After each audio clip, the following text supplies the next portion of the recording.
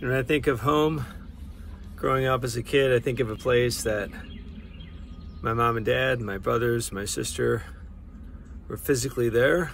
I felt love. I felt it was safe. I felt Christ was there. There were images of the Sacred Heart, the Last Supper, the Blessed Mother was in the backyard, similar to the grotto we have right there, if you can see in the background.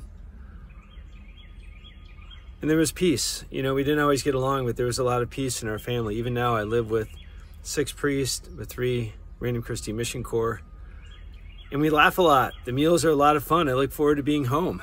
I look forward to being with them. This is a place where I rest. I'm in our backyard right now. It's amazing.